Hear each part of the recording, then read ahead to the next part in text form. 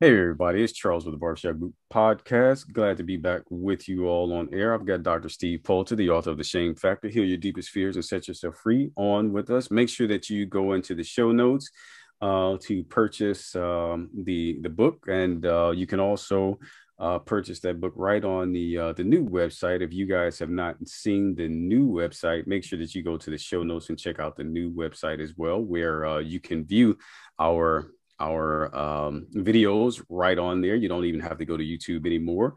And you can also listen to the podcast on there as well. So the new website for you guys is TBG Men, okay? TBGmen.com, the barbershop group men.com. But for you guys, it's really easy. TBGmen.com. And you can check everything out there. And we're hopefully going to get the articles that Yes. we share on the website as well. Once we figure out how to load all of them, then you guys will see that Good there's a stuff. lot of information that we put out there that we just can't share on social media all the time. So just make sure you're Yeah. following tbgmen.com. Okay, so guys, today we're going to talk some more about self-esteem. Just what Big is it? one, Charles. Yeah, Yeah. Doc. What is it? What is it? What is self-esteem, Doc? Charles, I get asked that question, I don't know, every day, maybe twice a day Yeah. by men. Mm-hmm. Self-esteem is how you feel about yourself. It's kind Mm-hmm. of like carrying your wallet around. What's in your wallet? Okay. It's like, what picture of yourself do you carry? Yeah. Is it one from Got you. elementary school, Mm-hmm. middle school, college, Mm-hmm. or is it present? Got it. Self-esteem is that carrying collateral we Mm-hmm. take with us everywhere we go. And that's why it's Yeah. so hard for men to talk about it. Okay. Yeah. Because And what does is it it? Yeah, does it fluctuate? Does it go up and down, or if you're yeah, does it expand and contract? Or yeah, what exactly. does it do?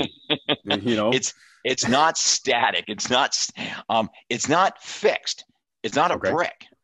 It's a fluid process. Mm-hmm. And someone says, "Well, I have low self-esteem," and I Yeah. say, "Well, what's low self-esteem mean? Well, I don't feel good about myself. Mm-hmm. What don't you feel good about?" And we start walking it back, and it goes back to maybe not feeling like they got someone's approval, Mm-hmm. or they can't accept parts of themselves they feel defective on, Yeah. but they carry it. Got it. Self-esteem is what we carry about ourselves, Charles. Yeah. So now let's talk about there's like static self-esteem, and then there's the fluctuating part, because I asked you about the Yeah. fluctuating part. So Mm-hmm. so isn't it true that there's one part of self-esteem that it's pretty standard, but Yeah. the other part goes, it's temporary, or it's impacted by external things, right? Correct. You can say the static, the regular, the fixed self-esteem is like the house, and the Mm-hmm. fluid is the air temperature inside the house. Got you. I understand. Okay. You know, Okay. it, So it's the air temperature that you air have. temperature. Okay, got it. So if I'm in school and I get a bad grade on a test, that could temporarily impact my self-esteem, right? Yep. Yeah, Turn it way down. break up with a girlfriend, get turned down Mm-hmm. by somebody, that's just that Yeah. causes that decrease, or that contracting, Yep. that constraint. However, typically what you see, Doc, is that it recovers. Is that right? Correct. Okay. Self-esteem is, yeah, absolutely. It recovers. It Mm-hmm. can evolve. You can turn the temperature up. It doesn't Mm-hmm. have to be freezing Yeah. where you feel like you can't move or survive. Right. Okay. Right. And that's somebody that has a good self-esteem. Correct. And Uh-huh. Charles, every man has a thermostat in his heart, metaphorically. Yeah. You got to use it. Got you. Just Got you. you got to use it. You Uh-huh. got to turn it on and turn Yeah. it up sometimes. Turn it up doesn't mean you have a chip on your shoulder, but like Right. Right. you can say, you can apologize to somebody when you took their head off verbally, Yeah. you know, Absolutely. Absolutely. or Yeah, that's something's true. interesting. Yeah, that thermostat, Charles, that's our job as men to install in our children. Okay. If they get a thermostat and know how to use it, Charles, their Hmm. self-esteem is good. It's going to flow. So you're There'll talking be a about the resiliency again then, in this yes, case. Yeah. yep, Okay. and persistence. It's like your son getting his pilot's license. Mm. That's thermostat, man. That's up and down. Yeah. Literally the emotions with it. Right. But Yeah. he was No able doubt. to keep it stable to get it done. Right, absolutely. And we're moving him up to the next plane now too. So we told him this summer, hey man, Awesome. you know what? It's time to move on to the next aircraft. So be ready for it. So guys, you're listening to Dr. Poulter, the author of The Shame Factor, Heal Your Deepest Fears and Set Yourself Free. We're talking about self-esteem, and we'll be right back after the break. Hey guys, we're back and we're talking about poor versus healthy self-esteem now with the author of The Shame Factor, Dr. Poulter. If you guys haven't picked up that book, again, I'm telling you, go to the show notes and click on the link so you can purchase the book. If you're on the website, look down. You will find the link to purchase the book Yes. right there on the website. It's a very handy tool for you. You know, Doc, a lot of people hear about self-esteem, but they don't really needle into it. So there's a difference between poor and healthy self-esteem. We kind of alluded to that before. But people with poor self-esteem, they often rely on how they're doing in the present to determine how they feel about themselves. But that's kind of an error, right? Correct. Do you know, Charles, secondly, poor self-esteem is based on what's going outside your life and letting that dictate what's inside of you. I see. You know, okay. The old statement is like taping sandwiches to your arm and wondering why you're still hungry. I got it. I'm quoting Wayne Dyer, okay? But that's the truth. That's poor self-esteem is you and I are looking externally, not in here. So it's I'm not looking at how I view myself. I'm focusing on the compliments that I get from my friends, right? Right. Or the how they view me. How they view me. But Doc, isn't that so common? I mean, come on, Charles, we live in an Instagram world. Isn't that common? Yes, it is. But let's go domino number one. It's got to start with you looking outside first. Yeah, I hear you. It can't start with them looking at you, then you look. It's got to start with you. People say, Charles, my pet peeve, I deserve to be treated better. No. Yeah. Right. You choose to be treated better. Choose. Yeah. You choose. And so, but when you say choose to be treated better, like somebody's hearing this and they're going, wait a minute, how do you choose to be treated better? What does that look like? Okay. For instance, like I got a buddy who never calls me back. I deserve for him to call me back. No, you don't. Stop calling him. I choose to stop putting myself in that position. Yeah. That's true. Okay. Or I got a coworker who's a jerk. Yeah. I choose not to go to lunch with him or her. Yeah. Got you. Because deserve means, I deserve to be treated bad. I hate that. The flip side is, do I deserve to be treated bad? Okay. That's what people don't look at. Right. I heard a psychologist, they say, people, you deserve to be treated better. Well, does that mean what if you don't deserve it? No. Yeah. You choose it. And Charles, you start on the inside and you go out. Right. Calmness for men that are calm can weather the hurricanes, have to go inside and look at the hurricane. So you can't be in the hurricane. Yeah. It sounds like this, what do they call it? This neuro-linguistic, training, this kind of, that's really what it's just changing the way you think about things, and that changes your behavior. And then it changes the responses around you. So healthy self-esteem is based on assessing ourselves accurately, right? Would you say? Correct. And then the big part of it also is accepting who we are. Correct. Then number two, then I can go outside and listen to the feedback. Yeah.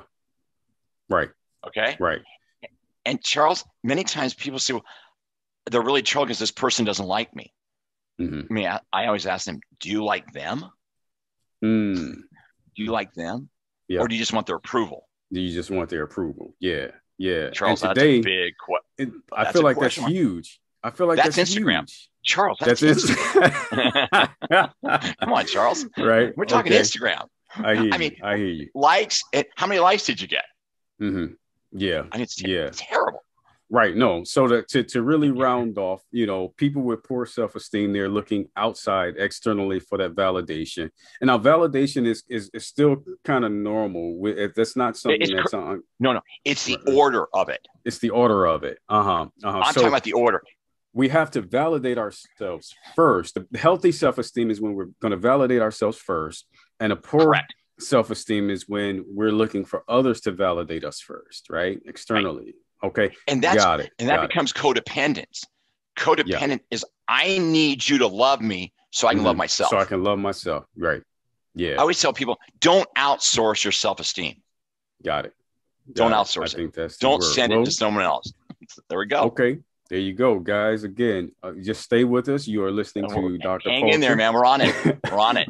Come on, listening to Dr. Poulter, the author of The Shame Factor. We're feeling it. Just a great thing. And guys, just sit tight. We'll be right back after the break. So, guys, we are continuing to talk about self-esteem. And a lot of people may ask the question, well, where does self-esteem come from? Because I'll never forget one time, Doc, I was running a group for some teenagers, AOD group for some teenagers. For some of you guys, you don't know what AOD means, alcohol and other drugs. Okay, so yeah, cool. I know we can kind of get into these like acronyms and people are like, what are you talking about? But I was running this group and we started talking about self-esteem, and this kid went like, Mr. Charles, what's that? Right. And I was like, oh shoot. Okay. So forget about the drug stuff for a minute. Let's just talk about self-esteem. So where does self-esteem come from, Doc? Charles, this is where psychology started. Next to the Bible, the greatest selling book was Dr. Spock's book on how to parent your kids, released in 1947. I think like 200 million copies. Is that right? And I feel bad because I don't have that book, Doc. So I'm so Charles, sorry. I bought it. I bought it when I did the Shame Factor because I felt negligent. Oh, I see. Got you. Yeah. Your child's self-esteem starts with how you were spoken to. Okay. And many men have buried how they were spoken to. They bury it because it was painful. Because it was painful, yes. And that's what can be healed. Your self-esteem, it's either a broken bone or it's a working muscle. Okay. It's either or. It's not both. Wow. Oh, man. It's not. That's heavy. You got me thinking about that now. I'm like, hold up. Is my muscle okay or is it broken? Like, what about me? So Did I just strain it? No, Charles. That when I wrote that all the way, Charles, I've been doing it forever. How? Because the way you were spoken to is how you speak to yourself. Yeah. Right. People say, change your dialogue, change your inner dialogue. Yeah, but what was the first dialogue you heard? What was the first dialogue? Yeah. Yeah. What do you go back to? Like that computer? What is it? What's the reboot to? What's the reset to? Right. At age 5, Charles, Dr. Spock, the guru, said kids either feel competent or inferior. I see. Okay. And that's the road. Now you can heal if you feel inferior. That's all of this is amenable to change and healing. Yeah. Now feeling competent means I can learn as I go. That's healthy self-esteem. Okay. I don't need to know everything. I'll just land on my feet. Yeah. It's not arrogance. I'll just I'm going to figure this out. Like if I got a problem, I'll call you, Charles. Like I'll build my team. Right. Unhealthy is I feel like a loser and I can't tell anybody. Got you. And I cover it up. Yeah. And that's where addiction thrives. Yeah. Absolutely. It's like that's where mine. That's ditto. Same with mine. Ditto. Man, Charles, all day long. All day long. And anybody who tells me, well, I don't have any addictions, but they're codependent. No, you have an emotional addiction. You have an emotional addiction. Oh, That's right. Yeah. Don't think you skip the graveyard. You need to walk through it. Right. Yeah, no doubt. So let's kind of run down some of these bullet points. Get those. For men out there who are listening to us, watching us talk about self-esteem. So we know that it comes from childhood, right? Our environment, right? And what parents spoke to you about it? Yes. So what contributes to healthy self-esteem as a child? Things like being listened to, right? Being listened heard. to. Absolutely. Being heard. How about another one, Charles? Being understood. Okay. I'm going to go with that. Understood. Yeah. And safety, feeling safe emotionally, not just physically, but emotionally. Right. Yeah. Another piece of it is mastery. Learning how they call it reading, writing, arithmetic, problem solving. Got it. Okay. Yeah. Yeah, absolutely. Kid down the street hates me, but you kind of figure out how to work with them. That's self-esteem. That builds self-esteem. So one of the things that I think about too, and I'll add it, is getting the appropriate amount of attention and affection. Right. That's part of building that healthy self-esteem. Yeah. That's it, Charles. That's underrated. That's underrated. Especially for men, right? Very underrated for men. Totally. Yeah? Hey, I've met guys that are addicted to pornography, and I go back to who didn't hug you growing up. Yeah. And we're not missing much. I don't get too many blank stares. Yeah. No, I nobody hugged me. Right. And they're craving that affection. Yeah, and a lot of people, you know, I hear people talk about it a lot of times, and they ask me questions about addiction, and even if it's pornography, right? I'll tell people, you know, that even that's an addiction of loneliness, and they're like, well, but you're on a computer, on your smartphone, dude, it's still an addiction of loneliness. Trust me. Man, I also tell people, when you have an addict there, you know, some people use drugs with their friends, but you'll really, you'll if you notice, they don't really need their friends to use the drug. They're going to get the drug and get rid of the friend. They're okay. You know, if you say that you don't want to be around an addict, that addict is going to take their drug of choice, go around the corner in an alleyway, and they're still going to use. Okay. They're not going to not use because you're not their friend. It's a loneliness thing that's happening there that they're trying to address. Childhood experiences that lead to low self-esteem. You know, we talked about being harshly criticized.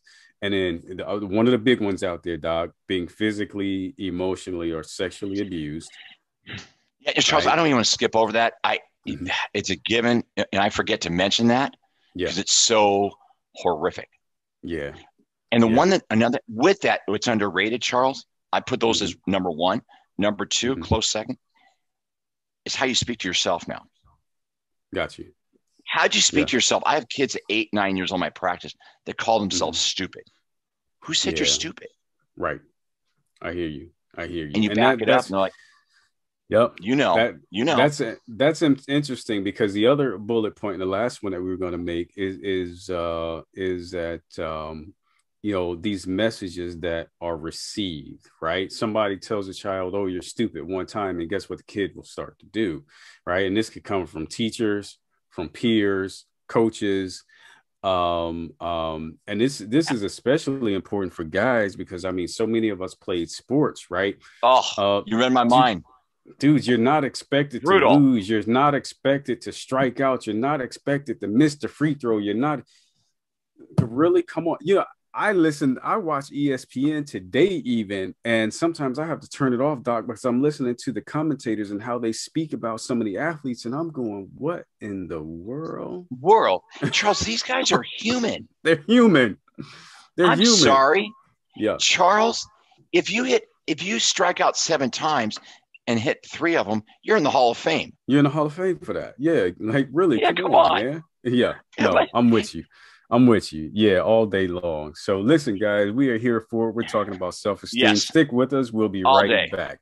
Okay. Hey, guys, we're talking about self-esteem. And today we're talking to Dr. Poulter, the author of The Shame Factor, about the inner voice. Doc, what does the inner voice say? Like, what is this inner voice? Hey, Charles, guys joke when I say that, oh, I'm not schizophrenic. No, you really are, because you don't believe it. That there is an inner dialogue we all carry, Charles. Yeah. And that inner dialogue shapes how we function present day in our marriages, relationships, and it really plays out in our parenting and our careers. The big 3. Wow. Your romantic relationships, your kids, and your career. And career covers money, okay? I'm going to put career, money in the same. Those 3. And many men who felt like they were stupid growing up because they got a C in reading, or they're just an average student because they had dyslexia, but it was never diagnosed. Right. Or ADHD, oh my God. And it was never diagnosed. Right. Never diagnosed. Or or dad was an alcoholic at home and they were freaked out. Yeah. And they couldn't concentrate. Okay. Yep. So now let's fast forward 20 years. Now they're working someplace and they got promoted and they think, oh shit, they're going to find out I'm not good enough. Right. Yeah. There is the imposter syndrome.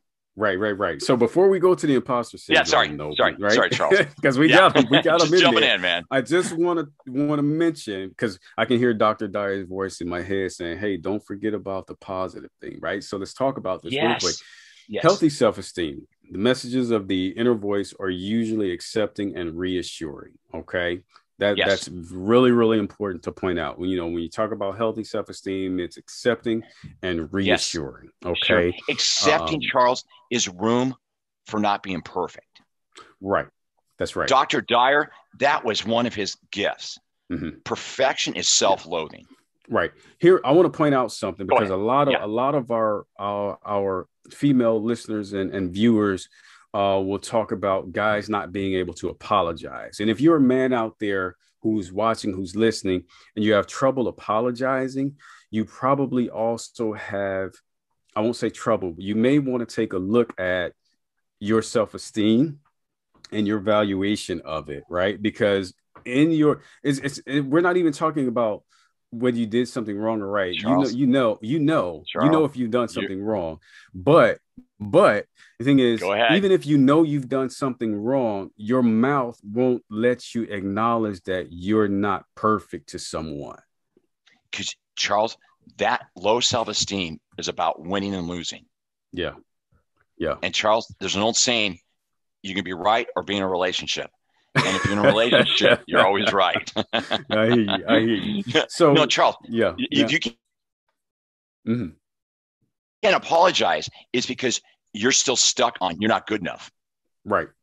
And if you apologize, you're not good enough. Yes, you are. Right. You're more than good enough. You're courageous. Yeah. Right. Yeah, absolutely. So let's talk about, because you mentioned the imposter syndrome, and there are three phases of low self-esteem. The first one being the imposter syndrome, feeling like we're not good enough, right? So somebody could, graduate with a PhD, have an ample six-figure job, be a millionaire, but still not feel like they're good enough. Is that what we're talking about? That is exactly what we're talking about. Yeah. There again is taping the sandwich to the arm and you're starving. It's not going to feed you. Yeah. Somebody calls you for an interview and you took the time out, you filled out the application, you went through everything, they call you for the interview, and then you just don't show up. Or better yet, they hire you after interviewing you and you don't show up. And you don't even have a better option. You just said, you know what? Nah, I don't want it. Can't do it. No, they'll make an Charles, I hear this all the time in my 20-somethings. No, I don't want to deal with the traffic. There is no traffic. What are you talking about? Come on. See, their mind is messing with them, right? Dude, there's a shutdown and you're the only one on the road right now. Yeah. Charles, it's all about the wounded boy inside. Yeah. And the imposters are going to be revealed. Right. And I say, go expose him and heal him. Yeah. Shame, they can't handle exposure. Imposter syndrome too, Doc, if I'm not mistaken, can it kind of lead to this swinging pendulum between like perfection, you go back and forth. Yes. Perfectionism on one side, burnout on the other side. It's bipolar. And I'm using the word, it's a bipolar mood swing. You're not bipolar, but you feel it. But you feel it. You're either best or you're out of work. I understand. There's no in between. Yeah. And your coworkers hate you. Yeah. Got it. What about the rebel? Talk to us about the rebel a little bit. It's the imposter syndrome with barbed wire around it. Okay. The rebel is protecting that wounded child that's not good enough. So I'll be a badass. So when anyone gets near me, I'll knock their head off. Got it. Okay. Other people's opinions don't matter at all. It's just like, just fuck the whole world, everything. Yeah. Which is really not true. I've never met a badass who deep down who doesn't want to be loved and approved of, and was never hugged. He was never hugged as a child. I'm telling you right now, he got beaten as a child. And so he's probably an angry dude then, huh? He's angry. That's all that rage stuff we talk about. Yeah. Hey, Charles, the rebel is a boy in a man's body. I see. Yeah. I said it. Yeah. Just always looking to break rules, blaming others excessively. It has nothing to do with age. Opposing authority.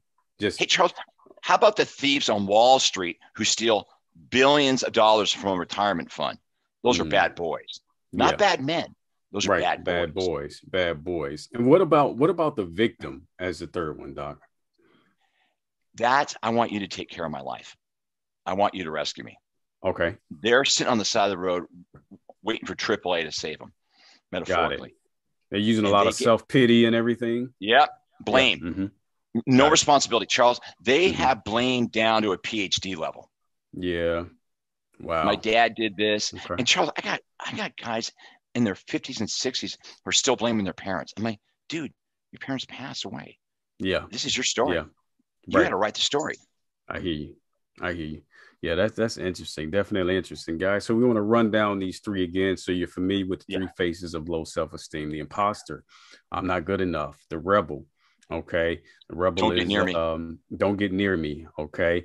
And the victim just acts helpless, is always looking for somebody to save them and rescue them. So just keep in mind that that's kind of what develops when we're talking about low self-esteem. Just stay with us, guys. We'll be right back after the break. Doc, what are some of the consequences of low self-esteem that you see out there? Charles, anxiety is you're always worried about impending doom. Yeah. Something bad's going to happen. And Sunday night is the worst time of the week for that person. Got you. Okay. Because they got to look that something bad's going to happen. Yeah. Yeah. That whole week is ahead of them, and they're just like, oh no, I can't do this. That's why Sunday afternoon is such a high rate for domestic violence and suicide. Got it. Okay. Huge spike on the chart, Charles, because of that. Yeah. Sunday afternoon, starting about 4:00 to midnight. Bad times. Right. And so number two. Yeah. You said anxiety. Yes. So what about loneliness obviously would be one, right? Oh yeah. Because you don't think you're lovable. So you keep people away. A lot of women say this guy won't commit. I go, it's not that he doesn't like you. He doesn't like himself. Got it. Okay. He doesn't want you to see that. So he keeps you away. And they date for 5 years. Got it. Yeah, because he's struggling the whole time. He's keeping her. He doesn't want. He never lets me come over to his house or his apartment. I go, because he doesn't want you to see it. Yeah, see him. Got it. Low self-esteem. You don't want to be seen, Charles. Yeah. That's the bottom line. And they also have a lot of health problems. Because it'll spill into your body. I mean, overweight. I'm talking just chronic fatigue. Fatigue many times. I'm just not happy with myself. It's not your job. It's not your family. It's not your kids. Right. It's you. Just not happy. Just not happy with. Not happy, with man. Happy with and it just drains you. Then there's so many people who will stop right there, Doc, and they'll say, "Oh, I'm just tired, and I don't know why I'm tired. I'm tired, and I don't know why I'm tired." But if they go a little further, as you open it up, now you start talking about how they view themselves, right? Yeah. Wow. The question I always ask, what are you not doing? What are you not doing? Yeah. You're not doing stuff that recharges you. And it's not leaving your marriage. Okay, I tell them that's bullshit. Right. Come on. Give me a better answer. That's not what you have to do. Yeah. Dude, that's 10 steps away. Okay. Let's get the first 9 covered. Then we'll talk about 10. What are you not doing? Are you over drinking, overeating? Yeah. Not exercising, not talking to your buddies who love you. You're not reaching out to people. You know what I mean? We're talking basic stuff. Yeah. Absolutely. So what about does self-esteem, I would think it would impact job performance, academic performance, right? Right on. Job performance. Charles, absenteeism, not meeting deadlines. Right. Consciously, unconsciously sabotaging yourself. Yeah. I see it all the time, Charles. Ooh, we got a lot of cover. In school, I just don't show up for class.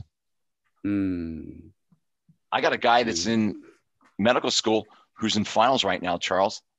I'm talking to him every day to help him get through, make sure he gets up and does his work. Right. Wow. That's healing his self-esteem. Yeah. Even though he's in medical school. Right. I mean, he's right at the end. He's right there. And he's blown it up. He's blown the bridge up. Got you. Okay. And he gets mad at me because I keep calling him out saying, stay present and do the work. Yeah. And one of the things that I think about with low self-esteem, Doc, again, as always, always as a recovering addict, right? Some people say, "Oh, don't call yourself an addict." Look, whatever works for you, this is what works for me, and I know why I do it. Low self-esteem and drug and alcohol abuse. There's a connection there. Right. It's the same coin, different sides. Yeah. Charles, we're all in recovery. Right. I've never met an addict, myself included, who has high self-esteem. Right. Yeah. They're not compatible. They're not compatible. Yeah. And the biggest part of the recovery is emotional recovery. Get off the drug in 30 days. Fantastic. Right. Yeah. People do that. Yeah. But the next 30 years, it's the next 30 years. I mean, Dr. Wilson, Bill, I call him doctor because he deserves that. Right. Right. That 12 steps isn't for 12 weeks. That's right. It's for life. That's for 12 lifetimes if needed. And, Charles. You see? Yeah, absolutely. 12 lifetimes. You're right. Listen, guys, you all have been talking with myself and Dr. Steve Poulter, the author of The Shame Factor. Thanks, guys. We will continue to talk about self-esteem. Just stay with us. After the break, we'll get into the 3 steps to improve it.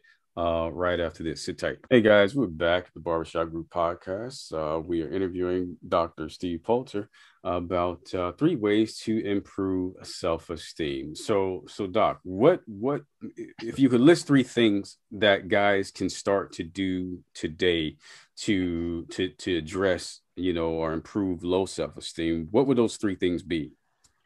Okay, first I want to say, Charles, in all this talk, none of this includes blaming. Okay. No blaming. Right. Not blaming your parents. Off the table. Okay. If we're going to really deal with our core self, we got to own it. Put it on the table. Yeah. And Charles, in the first instance, what's some of the first memories of yourself, how you felt about yourself? Ages 5 or 6? Did you feel like you were capable? Did you feel shamed in school? You couldn't read? That's the original dialogue. That's the original one. And what did your parents say to you about it? Yeah. That's the original. Okay? Yeah. No blame. Number 2, okay. Acceptance that you're not perfect. It sounds obvious until you do it. Yeah. Charles, why in all the programs we all acknowledge that we're not perfect? Right. I'm an alcoholic. I'm a codependent. Right. Because that opens up that we're teachable. Yeah, this is true. And number 2 is that you're not perfect. Yeah. And that gets you off the win-lose paradigm. What Sports Center just exploits. Yeah, right. Some guy makes a bad play and he gets death threats. Seriously, man. Right. This is true. This is real, man. This is very real. Poor guy a few weeks back in Cleveland. From Asia, the whole country disowned him. Okay. Right. Okay. Yeah. Charles, when I don't have to be perfect, I can embrace everybody. I understand. Most importantly, and if I embrace myself, there's a lot of room for my family and loved ones. That's right. Yeah. And number 3, Charles, build a network, a structure. Like you've got the Barbershop group. There's a group of guys in there that support us. We support them. Yeah. That's where we got to get to that. Yeah. And it's not our drinking buddies. It's our supportive buddies. The supportive. Yes. It's the supportive cats. Yeah, absolutely. Okay. And that means those 3 steps. Get used to getting help. So just to kind of recap for you guys, 3 things that you can do today to improve self-esteem. Refute the inner critic. Those stories that you received as a young child that just kind of stuck with you and you repeat them over and over again. Or even if they didn't come from young adult, being a child, what if it was something that happened a little later on in life and it was traumatic for you and then you replay it? How about a coach? Yeah. How about a coach? Yeah. Any of Shamed that. You. Okay. Yeah. Refute those things. Create a rebuttal so you can change the story and the narrative for that. Beautiful. Number 2, practicing self-compassion as Dr. Steve alluded to. Yeah. Okay. Go, Charles. Number 3. No perfection. No perfection. No perfection. Yeah, that's what's important when we talk about self-compassion is no perfection. Okay, because that opens you up to so many other possibilities at that point. And then the last thing is be willing to get help from others, right? So ask for support, get help from teachers and others, talk to a therapist, support networks and things like that. These are the 3 things that you can do to start building your self-esteem back up, to start exercising that muscle. Okay, guys. So listen, you have heard me mention that it's important that you purchase the Shame Factor book. Thank you. Okay. We're in this together. That's included in the show notes. You will also be able to purchase a self-esteem book that I really enjoy it. It's called A Proven Program of Cognitive Techniques for Assessing, Improving, and Maintaining Your Self-Esteem. There's also a link to that book in the show notes as well. Listen, guys, it's Friday. The pandemic is still here. We know some of you guys are being vaccinated, others are not. Some of you are wearing masks, others are not. Do what it is that you need to do to be safe, because I'm pretty sure that you guys want to get back to normal. Okay. Some call outs for you all. Listen, make sure that you're following us on Instagram, Twitter, and Facebook. If you don't, you'll miss some of the articles. Also, you can go to our new website now, tbgmen.com, and subscribe to it so that you won't miss any podcasts, videos, audios, or articles that'll be posted there. You'll be able to see everything on the new website. And you can also DM us if you would like to be added to our private WhatsApp group for men. It's a great place to just come in and chop it up and talk to folks who are there. But guys, until next time, be well. We'll talk to you soon. Thank you, Charles. Take care, guys.